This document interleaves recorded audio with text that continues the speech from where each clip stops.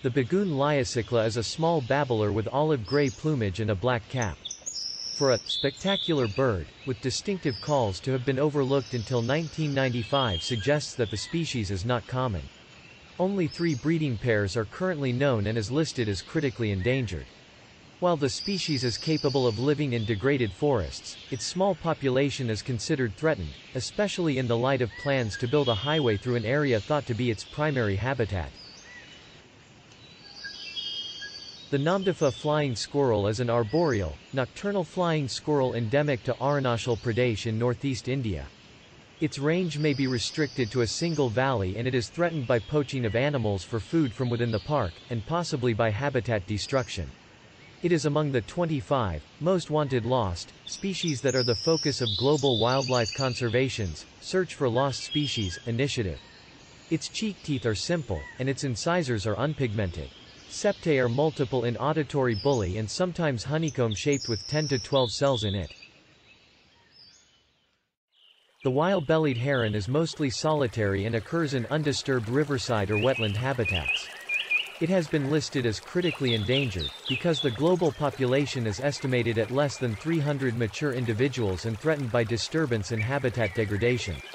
It is under grave threat of extinction due to accelerated development of large-scale hydropower projects in the basin. Rising water levels force the nesting birds to search extensively for fish, leaving the eggs or chicks exposed to predators such as the crested serpent eagle.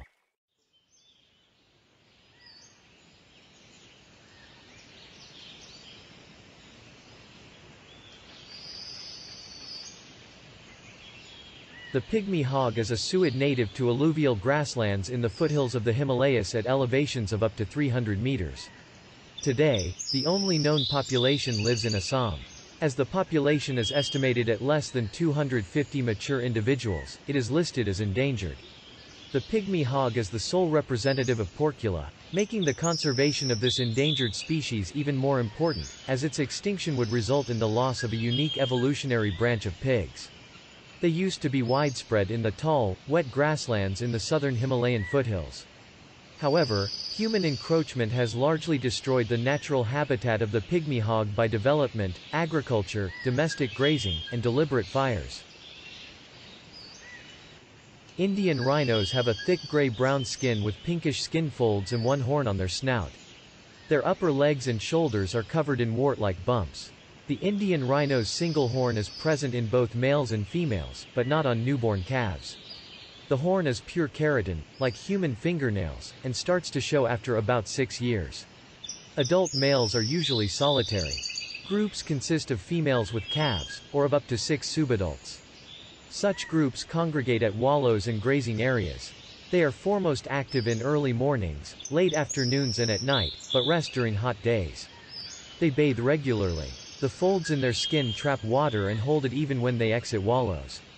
Sport hunting became common in the late 1800s and early 1900s. Indian rhinos were hunted relentlessly and persistently.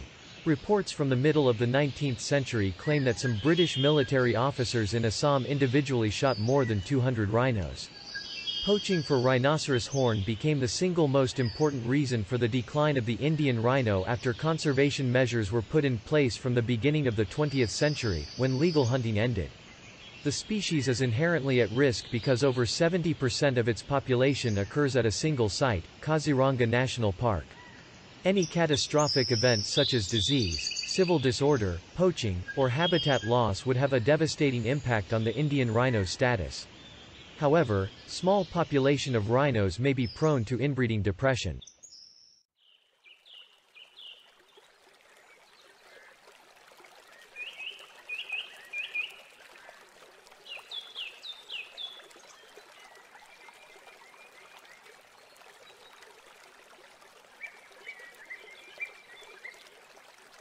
Unlike bull sharks, which need to migrate to salt water to reproduce, the Ganges shark is a true river shark.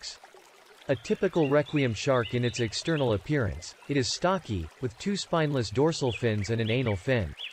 Its eyes are minute, suggesting that it may be adapted to turbid water with poor visibility, such as occurs in the Ganges River. Their feeding habits are mostly unknown. The shark's small eyes and slender teeth suggest that it is primarily a fish eater and is adapted to turbid water. With such limited visibility typical of many tropical rivers and estuaries, other senses such as hearing, smell, and electroreception are likely used for predation. The Ganges shark is restricted to a very narrow band of habitat that is heavily affected by human activity. Overfishing, habitat degradation from pollution, increasing river use, and management, including construction of dams and barrages, are the principal threats. The gharial probably evolved in the northern Indian subcontinent. Being cold-blooded, it seeks to cool down during hot times and to warm up when ambient temperature is cool. Fossil gharial remains were excavated in Pliocene deposits in the Narmada River Valley.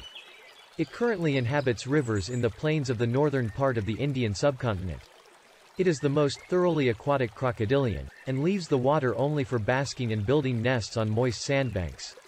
Today, the wild gharial population has declined drastically since the 1930s, and is limited to only 2% of its historical range today. Conservation programs initiated in India and Nepal focused on reintroducing captive-bred gharials since the early 1980s. Loss of habitat because of sand mining and conversion to agriculture, depletion of fish resources and detrimental fishing methods continue to threaten the population. It has been listed as critically endangered. The gharial population is estimated to have declined from 5,000 to 10,000 individuals in 1946 to fewer than 250 individuals in 2006, a decline of 97% within 3 generations. The South Asian river dolphin has the long, pointed nose characteristic of all river dolphins. Their teeth are visible in both the upper and lower jaws even when the mouth is closed. The species lacks a crystalline eye lens and has evolved a flat cornea. The combination of these traits makes the eye incapable of forming clear images on the retina and renders the dolphin effectively blind, but the eye may still serve as a light receptor. Navigation and hunting are carried out using echolocation. They are unique among cetaceans in that they swim on their sides. They have been adversely affected by human use of river systems in South Asia. Entanglement in fishing nets as bycatch can cause significant damage to local populations, and individuals are taken each year by hunters. Their oil and meat are used as a liniment, as an aphrodisiac, and as bait for catfish.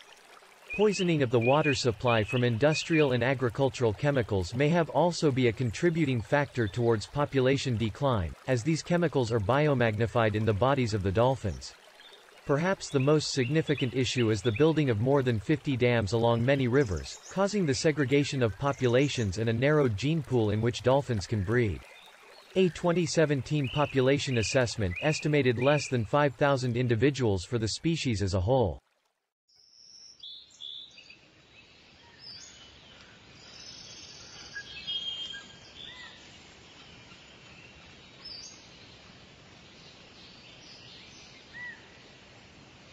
Jaipur Indian gecko is an endangered species of gecko found in India, which was until recently considered extinct. The areas where the lizard has been found are under tremendous pressure from deforestation and mining. The taxon is surmised to possibly be a wet zone relic stranded by the aridification of peninsular India.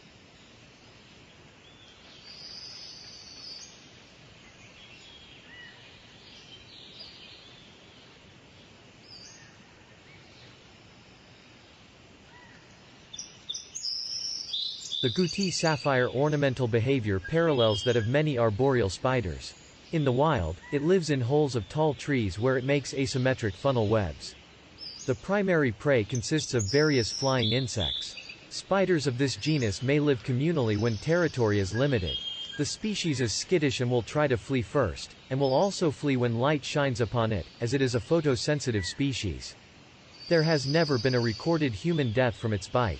However, its bite is considered medically significant, with venom that may cause intense pain. As with other tarantulas with blue hair, the vivid colors of this spider are produced by crystalline arrays of nanostructures.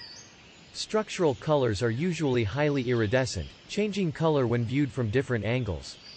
It is classified as critically endangered due to its occurrence in a single, small area in which habitat is rapidly degrading due to logging and firewood harvesting.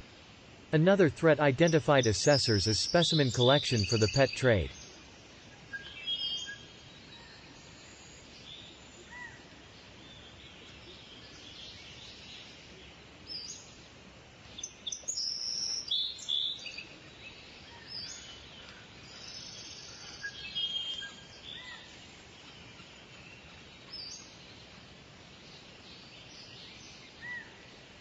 Cinemaspis anacatiensis is an endangered species of gecko found in the Anakati Hills near the city of Coimbatore in Tamil Nadu.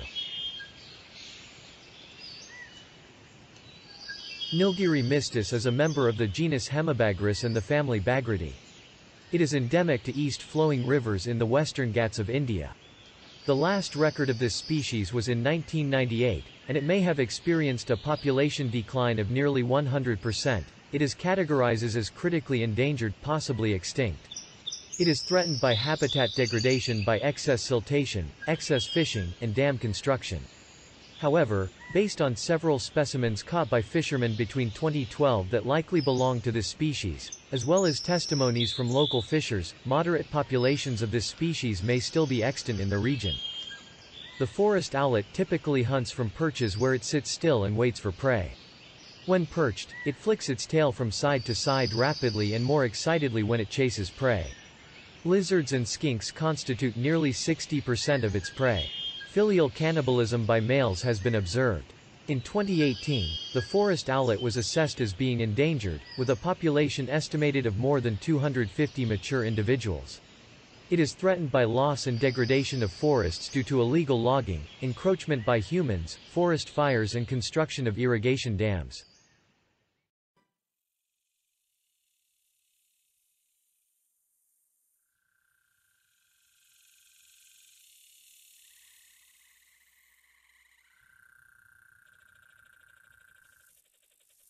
The great Indian bustard is a large bird with a horizontal body and long bare legs, giving it an ostrich-like appearance. This bird is among the heaviest of the flying birds.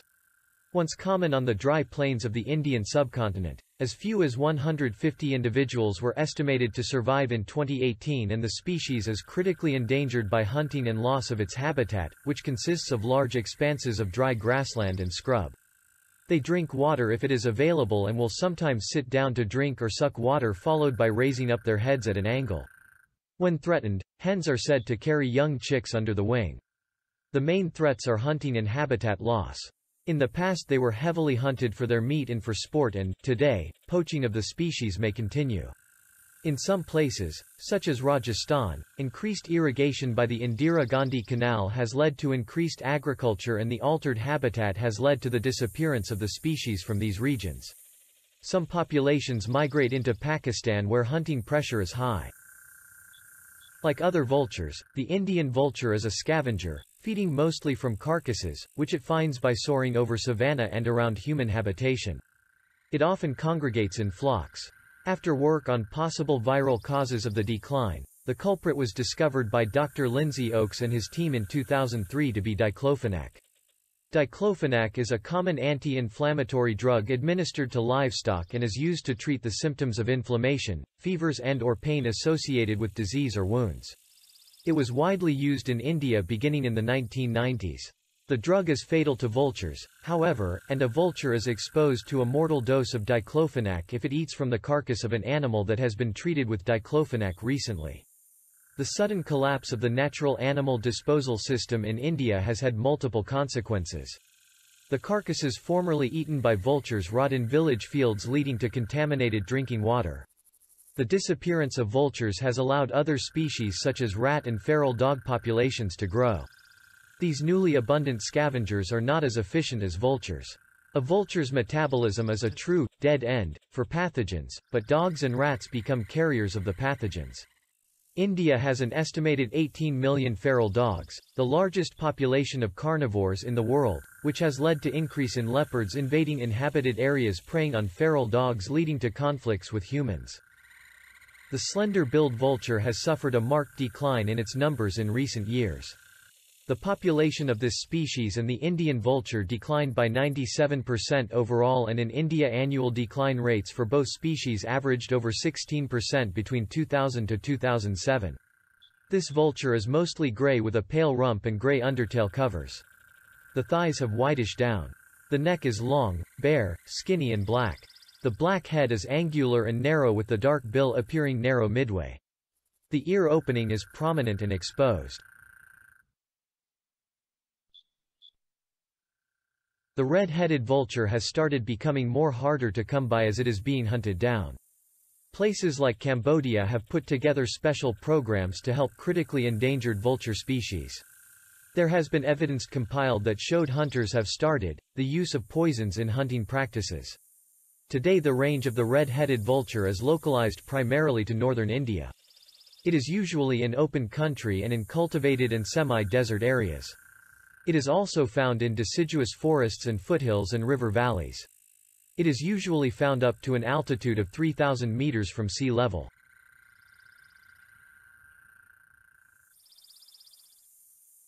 Elephants are classified as megaherbivores and consume up to 150 kilograms of plant matter per day. They are generalist feeders, and both grazers and browsers. The preeminent threats to Asian elephants today are habitat loss, degradation, and fragmentation, which are driven by an expanding human population, and lead in turn to increasing conflicts between humans and elephants when elephants eat or trample crops. Loss of significant extents of elephant range and suitable habitat continues. Their free movement is impeded by reservoirs, hydroelectric projects and associated canals, irrigation dams, numerous pockets of cultivation and plantations, highways, railway lines, mining and industrial development. Poaching of elephants for ivory is a serious threat in some parts of Asia. Poaching of tuskers impacts on sex ratios that become highly female-biased, genetic variation is reduced, and fecundity and recruitment may decline. Illegal timber extraction plays a significant role in deforestation and habitat degradation. As a result of the shrinking habitat, elephants have become more and more prone to coming into direct conflict with humans. Young wild-born elephants are removed from their mothers in Myanmar for use in Thailand's tourism industry. Mothers are often killed in the process, and calves are placed alongside unrelated cows to suggest they are with their mothers. The calves are often subjected to a breaking-in process, which may involve being tied up, confined, starved, beaten and tortured, as a result of which two-thirds may perish.